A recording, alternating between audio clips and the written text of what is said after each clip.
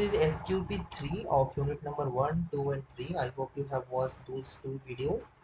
If you haven't watched those two videos, go through the playlist. You will find the first two videos, SQP1 and SQP2.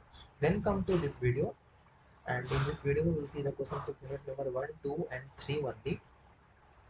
First question is, what are the fundamental principles of generative AI? The fundamental principle of generative AI is to generate new content autonomously. Okay. Next question is, what are the main types of generative AI models? The main type of generative AI models is auto-encodes and generated adversarial network. Option D is correct. Next question, how does generative AI work? Option A, by memorizing large data set, by generating outputs based on learned patterns, by executing predefined algorithm, by exclusively relying on human input. So generative AI work by generating output based on learned patterns. Option B is correct. Next one, what is the life cycle of generative AI project? Now, very important question. What is the life cycle? So analyze the option, you will get the correct answer. Correct answer will be option number B, data cleaning. Option number A is correct. Data acquisition, then model training, then deployment, and then maintenance. So this is the life cycle. Option A will be correct. Next one, how is generative AI applied in software application? Option A, by improving data storage efficiency, or by automating creative content generation, by optimizing network security, or by replacing traditional programming language. Correct option is option number B, by automating creative content generation. Option B is correct. Moving to the next one, what are the ethical considerations of using generative AI? Is it ensuring transparency and accountability? Promoting bias and discrimination? No. Limiting access to AI technologies? No. Ignoring social impact on AI development? No. Option A will be correct here. Ensuring transparency and accountability. Next one, what distinguishes generative AI model like GPTs from traditional search engine? Very fundamental question. GPTs generate response based on context and understanding. Okay. Next one, how does generative AI impact businesses and society? So generative AI impact business and society by enabling new opportunity in content creation and automation. Option B will be correct here. Oh, sorry. Okay. And next question is, next one, what is the Achieve framework used? What is the Achieve framework used for in prompt engineering? So Achieve framework is to guiding the development of effective prompts. Option C will be correct. Next question, what is the role of large language model in prompt engineering?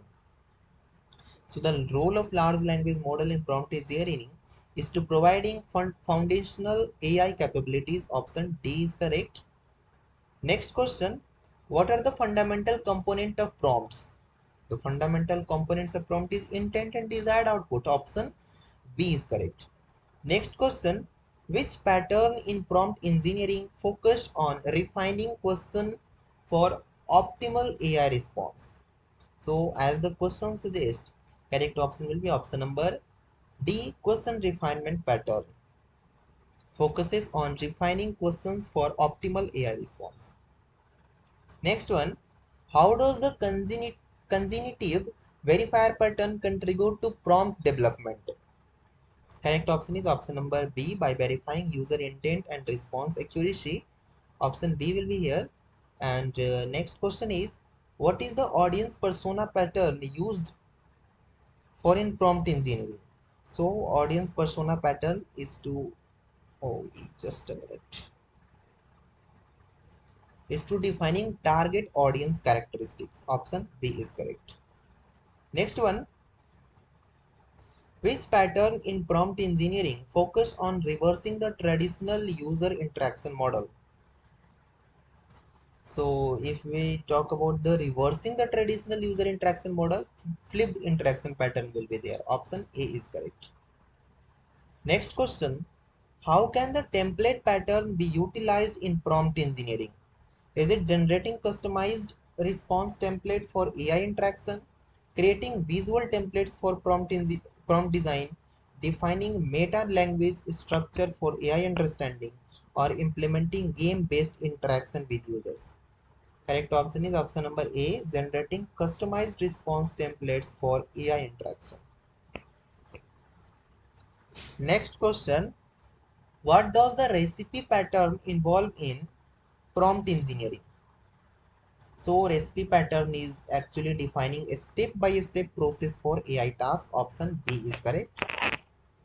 Next question, what is the primary purpose of the gameplay pattern in prompt engineering? The primary purpose of gameplay pattern is to implementing gamification elements in the AI interaction. Option A is correct. Next one, how can the meta language creation pattern contribute to effective AI communication? Option is enabling AI system to understand complex human language, and option B is developing novel programming languages for AI integration, generating language model from scratch, or converting AI generated content into meta language formats. Correct option is option A, enabling AI system to understand complex human language. Next one, and this is the last question. What role does the expansion pattern play in enhancing prompt effectiveness? Correct option is option number B, expanding prompt variation to accommodate diverse user input. Correct option is option B. Thank you so much. So this was all about your INT426. I hope you guys have watched all the videos, all the 6 or 7 videos that I have uploaded for this course. Thank you so much. Bye bye.